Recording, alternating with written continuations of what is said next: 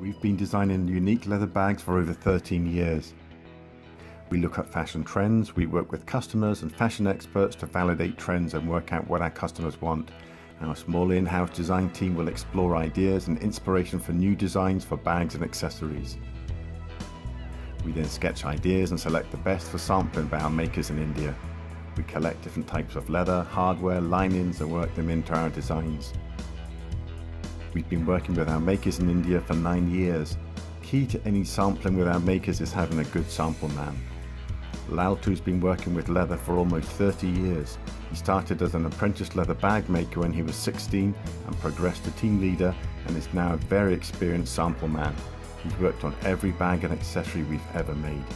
Every year we meet with him in Kolkata and discuss our new bag designs for the year ahead. Meeting Laltu is critical to ensuring the sample meets our design brief. We use a semi-vegetable tan buffalo leather, which is infused with natural oils, waxes and dyes, which means we use far fewer harmful chemicals, and it gives a tough wearing leather with a unique ring pattern. It's hand cut by skilled workers who ensure we get as many pieces from the large hides. Bags are made from parts and we use pattern templates. Leather cutters hand cut parts, and these are trimmed more accurately by team members. A skiving machine is used to reduce the thickness where two pieces overlap, so once sewn together they are of an even thickness. Each set of similarly sized bags are made by a small team of 4 to 5 people. The team is managed by a team leader. Each team will have a junior and senior members with varying skill levels and experience.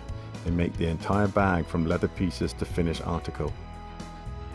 Our bag makers will use a variety of traditional hand tools, ranging from awls, scissors, knives. They'll often make their own tools, particularly sharp knives. The first stage is to cut the pieces exactly. Grey cotton lining and zips are temporarily positioned in place with tape. Other team members make the small parts like straps and attach the metal hardware like rings and buckles. Here Mohammed, the team leader, is sewing one of our leather classic tote bags. It's stitched inside out to ensure the edges are perfectly straight.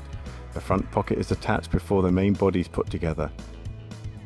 Each team can make 25 large satchels or 25 flight bags or overlander bags or 50 small satchels a week.